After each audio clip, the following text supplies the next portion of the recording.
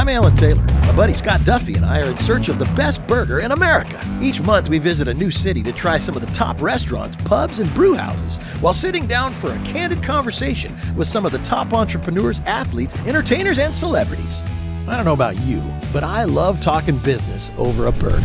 Welcome to Business and Burgers. Scott and I are hanging out in Newport Beach, California, trying some more awesome burgers at Muldoon's Irish Pub. There we grab a bite with Mark Moses. He's the billionaire business builder, Ironman triathlete, and founder of CEO Coaching International, coaching the world's top entrepreneurs and CEOs to help them increase their profitability and accelerate growth. But first, it's time we increase our waistlines while we grow our love for business at Muldoon's.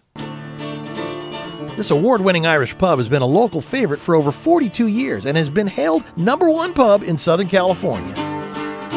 Even its building has won architectural awards. With its ivy-covered brick, brass, and beautiful woodwork, Muldoon's has a spacious formal dining room, a huge open-air courtyard, and 2 Celtic pubs, one of which is where we met with Mark Moses. Mark is a top-rated speaker who has spoken to thousands of CEOs, business leaders, and executives from over 80 countries. He started his career as a student painter and has taken his business from a napkin to over $1 billion in sales. I got to tell you, so we were talking about how Mark and I met earlier. AAA student painters. And so that was 20 years ago. 28. 28 years ago. But I got to know, how did you get into the house painting business with students? Well, it was kind of similar to Scott. My dad in my last year of high school, unfortunately, went bankrupt. Hey. I was 17. My dad's going through a bad time. Didn't have any money for me to go to college. I walked into the Career Center and I saw this sign. It said, earn $5,000 to $15,000 in the summer. I said, hey, that sounds like me. Right. Be an entrepreneur. Wow, this is pretty cool. Yeah. So that's how I got into it. And I got myself a franchise. Away we went. I didn't know anything about painting. The last thing I wanted to do was be a painter, but they claimed it would teach me how to run a business. Right, right. And that's how I got into it. And when you got here, you were opening California. Yeah, for student painters. Gotcha. So I partnered with a group back in Canada. Mm-hmm. We opened up student painters here. That's where we met. And it happened quick. You were in year 1, I think. Yeah. And then I did it for 4 years. We opened up 250 branches, had 3,000 people, and then sold the company. I was 26. It was fun. And then took a little bit of time off, got bored really quick, and then I set up this mortgage company. And I felt qualified because I had a mortgage. And so that was an amazing journey. You know, the mortgage business or anything in real estate had its ups, its downs, its ups and downs. We're fortunate enough to be number 10 on the Inc. 500, the #1 fastest growing business in LA. Wow. And then the whole business crashed. It was awful. Wall Street pulled out of the market, and literally we went from making $1 million a month to just couldn't lose enough money. We ended up running out of money. We borrowed $1.5 million from family and friends. I had $350,000 in credit card debt. And boy, it was just devastating. And finally, we decided we weren't going to make it. Literally, the day before we filed bankruptcy. Filed to go bankrupt. Yeah, we were going to go bankrupt. Wow. And literally the day before we were going to file, my business partner had met this guy who was speaking at a conference, and said, "Hey, we're going out of business like in a day, and here's our business plan. Would you consider?" By the way, that's a great pitch. Yeah. Right.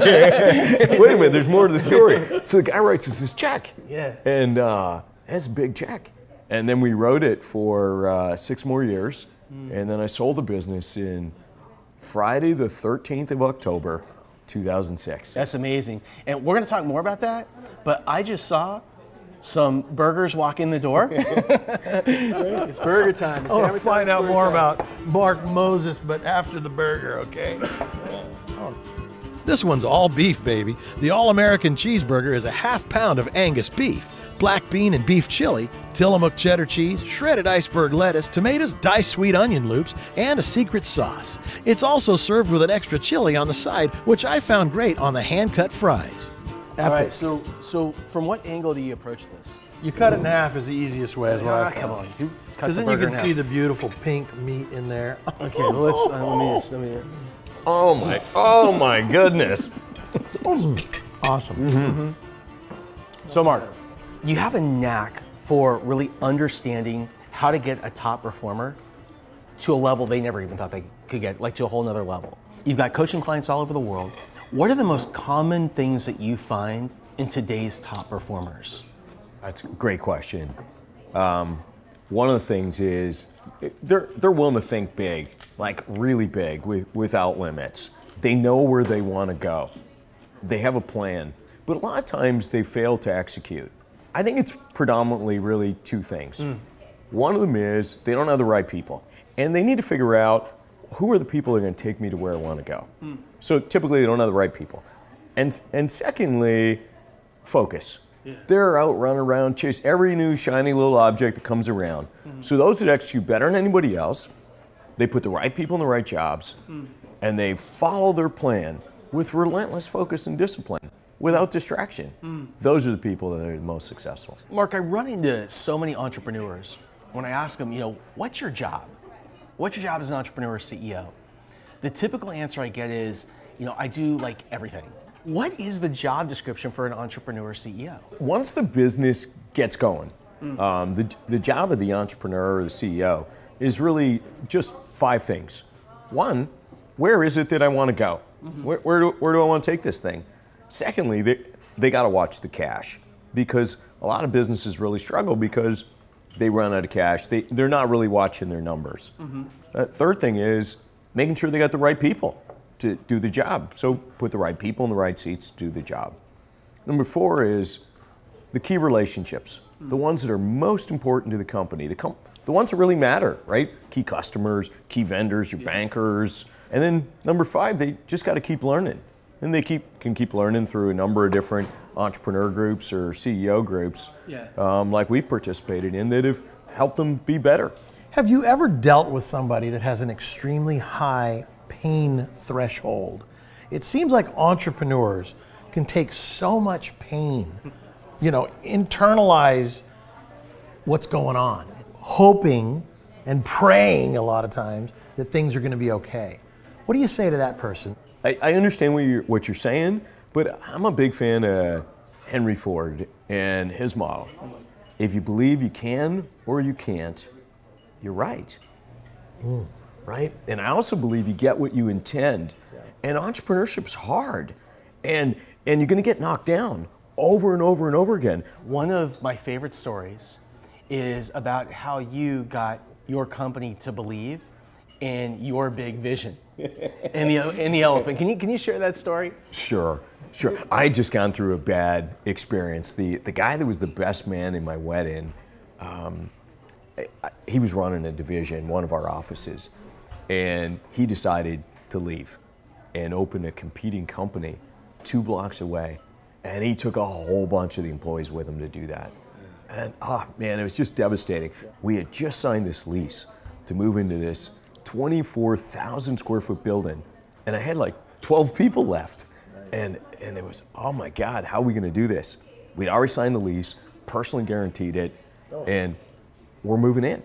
Wow. So I said to my assistant, I said, Jamie, I'd like you to find me a marching band, and I'd also like you to find me an elephant. I said, an elephant? What for? I said, I want to ride the elephant into the annual meeting to get people to think big. She said, oh man, I know you've been under a lot of stress lately, but you've lost your mind. And I said, hey Jamie, listen, can you handle the assignment or can't you? I said, man, I'll see what I can do. So she comes back to me and she says, I found this marching band. It's a naval band from San Diego. And yes, I found you an elephant from a company called Have Trunk, We'll Travel. So we're here in LA, so you can find anything, right? So I asked her to tear a wall down in the building, and I rode the elephant into the annual meeting, our annual State of the Company. And the message was, if you think big and act big, you will be big. Let's do $1 billion. Hold on. make big happen. So if you want to know more about that, we're going to be reading this book, all right?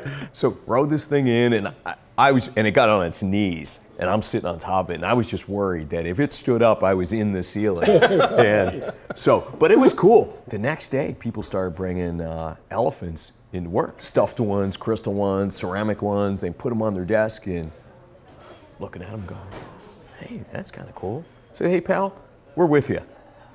I like it. I like it. So we became the Think Big company. Yeah. And how did the company do against the goal? Well, it took 7 years. Yeah. And we achieved $1 billion. Awesome. And in the 8th year, we went 1.6 billion. It was amazing. So cool. So it goes back to you get what you intend, and the elephant was just a funny way to do that. Another thing that I know you are phenomenal at doing is building teams. I remember we were laughing about how you had a painting business and built a big painting business, but you never picked up a paintbrush. And you had a mortgage business that did over $1.6 billion, and you never opened up a file. How do you do that? Hiring the right people. And how do you do that? You have to sell them your vision, because they know you don't know what's going on, because they know. Sell them what you believe in and where the business is going to go and why they're going to be a big part of that. But it's important when you're doing that they need to believe that they're empowered to make decisions, and you're not going to be second guessing them all the time.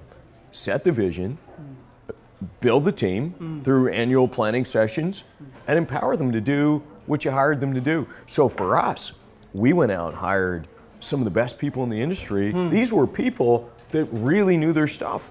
I didn't. My job was to empower them, bring them together to build a great business. Yeah. Really Can you tell me about your book? You know what? I've been thinking about writing a book for a long time, and I'm really proud of the book. It's really about 4 questions. What do I want? What do I got to do to get what I want? What's going to get in my way?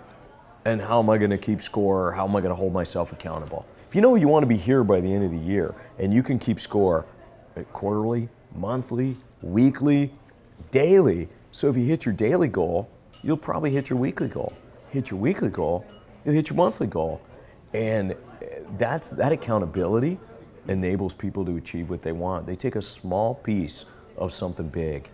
It's interesting that all these things you've done, you weren't good at.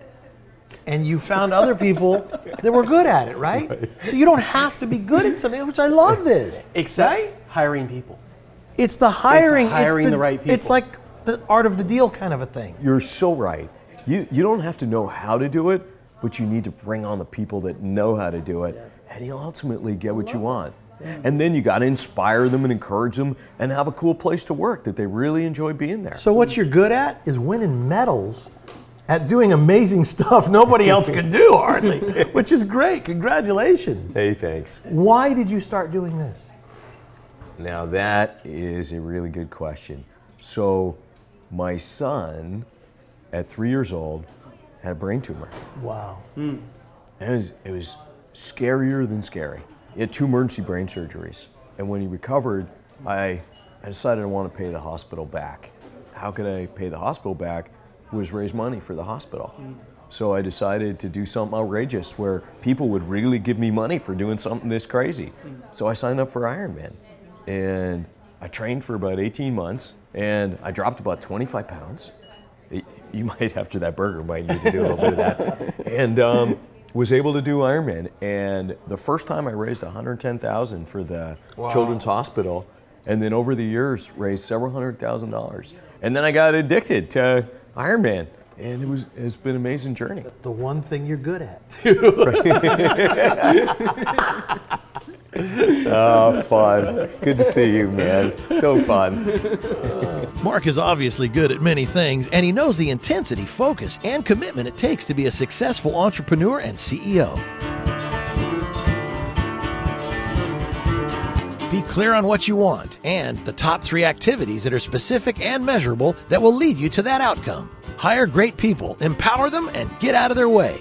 Stay focused and disciplined. Avoid the shiny new objects. Next time on Business and Burgers, we head south to Oceanside, California, to the local Tap House restaurant, LTH. There we have a one-on-one conversation with our pal Miles Kovacs, president and co-founder of Dub Magazine. They're topping the charts in the automotive lifestyle scene. He's a self-made millionaire. Matter of fact, you may have seen him on Secret Millionaire. Miles turned his hardship of growing up in East LA to become a catalyst for change for the betterment of companies and communities alike. Join us next time and take a bite out of business right here on Business and Burgers.